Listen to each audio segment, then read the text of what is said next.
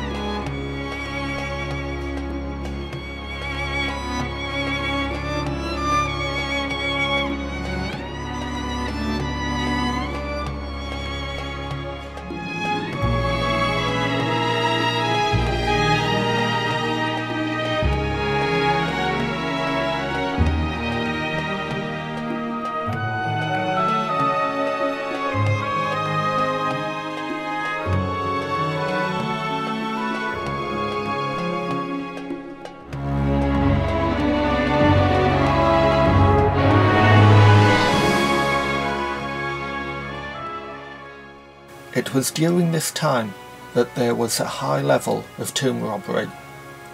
A high priest, Pingem, discovered that tomb robbers would desecrate the pharaoh's body whilst searching for treasures, cutting into the mummy to find amulets, or even burning it to melt the gold hidden inside.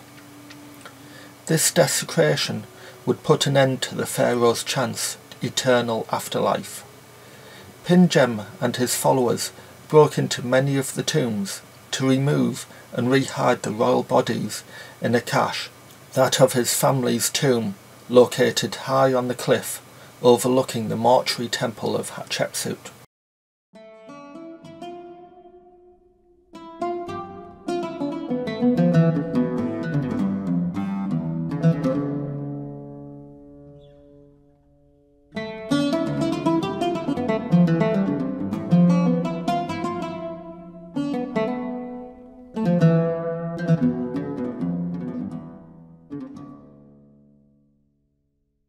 Although he served for a long time, there is evidence that his tomb was in part rushed, as the quality of the paintings varied.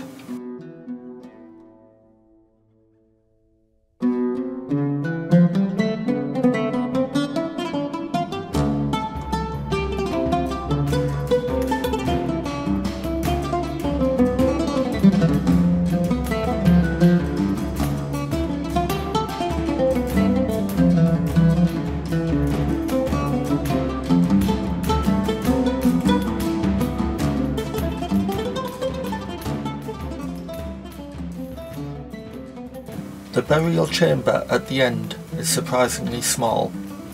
It was possibly intended to be a further corridor that was hastily converted.